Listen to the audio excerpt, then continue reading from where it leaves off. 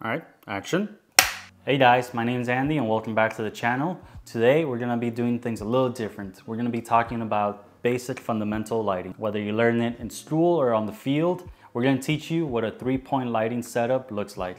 So we're gonna go from this to this. What is 3-point lighting? 3-point lighting is the fundamental lighting setup that they teach you in school, above all.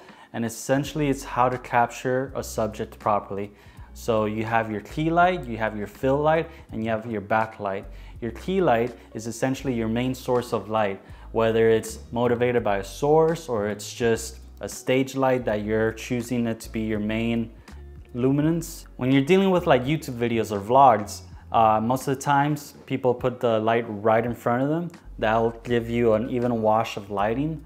But in an interview setup, let's say, or in a formal setup, you want to put your key light at least at 45-degree angle. Most people like to go for a Rembrandt effect, which is this little triangle that you see that originates from the painter. So the first thing you're going to notice is how drastically harsh that light seems to be just because it's the main source, and automatically you're gonna almost see no clear separation between me and the background.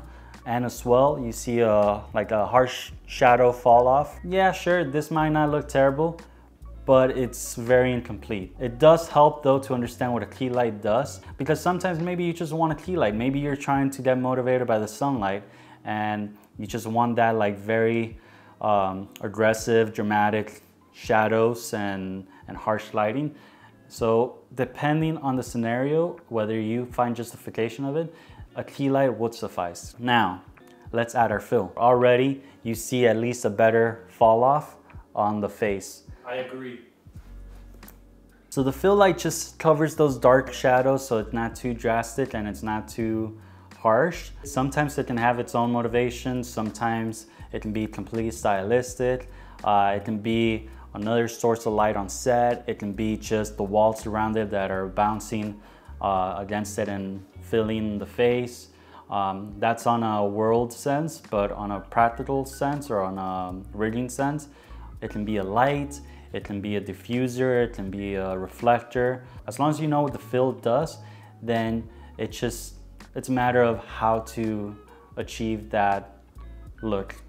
Now, if you're asking, what does it look if I only had a fill light? It might look like a key light, but softer. So let's find out. So this is without the key light. It's essentially the first thing, as I mentioned, with the key light being on this side, but now it's on this side, and it's a little softer.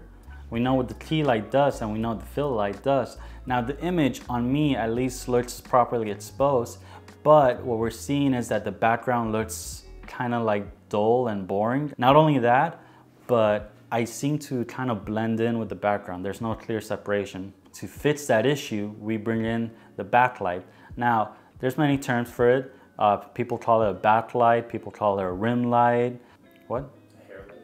Oh, a hair light. I think the terminology really changes on the intentions. A backlight is a little bit less invasive. It's just something to include some separation. A kicker, you're gonna get like something harsher that's gonna create like almost like an angelic vibe.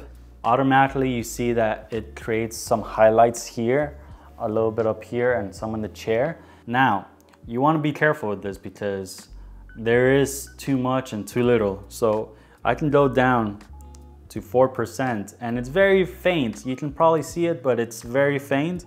And if I go all the way, it's gonna look like I'm a fucking angel or something because of how much highlight there is on me. And also you're adding too much exposure to the background at that point, creating shadows and all that. That was 100%, let's take it back down to 20%, which is what I had it set at. Now, if you notice if the frame changed a little bit, that was on purpose. It was a test. Did you catch it? Because we didn't.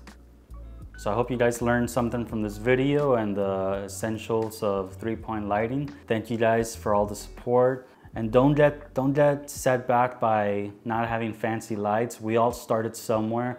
When I started out, I didn't have all these gadgets. All I had was 3 can lights that I bought from Home Depot with like daylight CFL bulbs.